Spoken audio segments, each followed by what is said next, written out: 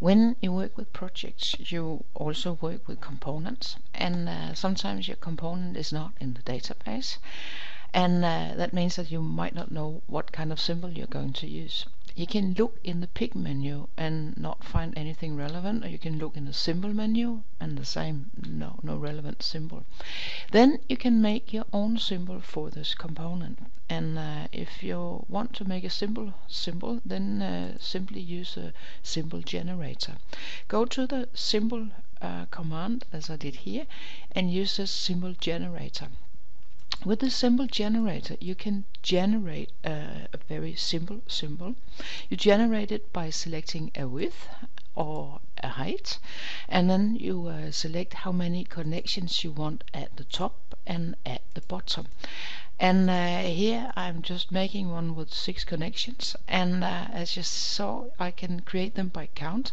That means that 1, 2 and 3 will be at the top, and 4, 5 and 6 will be at the bottom. This symbol could be okay, but if you want it to fit with the other symbols that you're working with in the project, then you should go in and create a name list instead, and in that way you'd have the uneven numbers at the top and you'd have the even numbers at the bottom, because that's what all the symbols are, because you come in with your supply or your signal on the uneven numbers, and then you go out to the next symbol on the even numbers. So do it this way, and in that way you are very quick to make a new symbol. What you also get when you use a symbol generator is that you get, as you see, a symbol with a designation character. You can change that either in the symbol generator itself, or you can change it here, and then you can give the component a name. Type the type, type the article number, and this in this way the symbol will work exactly the same way as all other symbols that we have in the program. And this is how you can make a very simple symbol that will work in any project.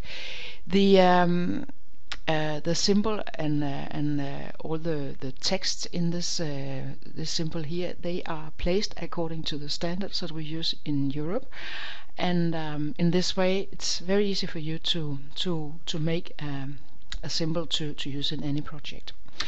This symbol that I just created here was an electrical symbol. You can see I'm on the diagram pages, but sometimes you might have the component in the database, and what you need is a mechanical symbol. You see, I just went to the page here, which is GRP, a ground plane, or a mechanical page. On the mechanical page we have scales, a scale factor, because this is where you place your mechanical layout, the panel layout, and you can use this the symbol generator on this page as well. Go up here once again, so you remember the last one that I had. This time call it a mechanical symbol, and if you want to have the connection points here, you should go and place them inside the symbol, because otherwise you might be confused and say that the connections are for another symbol or for another component. But go in here and simply type that this component, for instance, is 40 millimeters wide and it's 70 millimeters tall, and see the result right away here. If it's for the same component, you could call it B, because this is where you have the designation character, and go in here and place it somewhere on the page here. It has the exact names or the exact size as the component has, and when you go in here and give it the same names as we did earlier, then it's the same component.